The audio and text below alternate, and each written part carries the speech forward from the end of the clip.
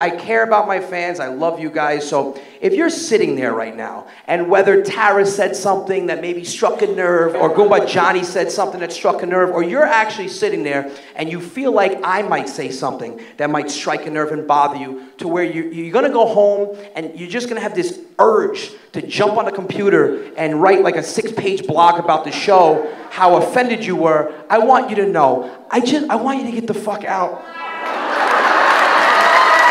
Get out.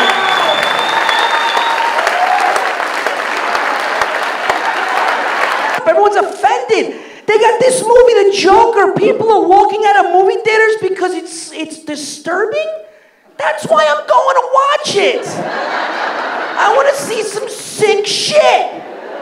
This movie's going to promote kids to shoot people. No, raise your fucking kid and he won't shoot people. Raise your kid. Fuck a timeout. Give him lights out. That's timeout the shit. Lights out. People make me laugh. When I watched Rambo as a 10-year-old, I didn't try to buy a machine gun black market and shoot up a grocery store because I didn't want to get my ass kicked by my parents. Anthony, you watching this shit? No think, no fucking idea, okay? I'll break your head. You ever touch a machine gun, okay? You didn't watch Silence of the Lambs and all of a sudden you were like, you know what? I think I'm gonna go out and eat someone.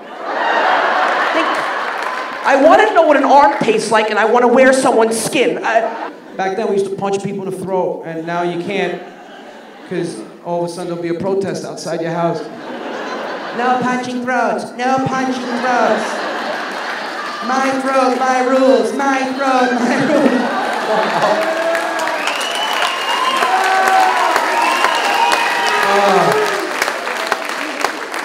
Telling you, we just gotta start being louder. I'm gonna start protesting.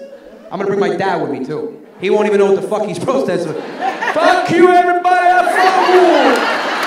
I'm not chicken anymore. I don't give a fucking shit.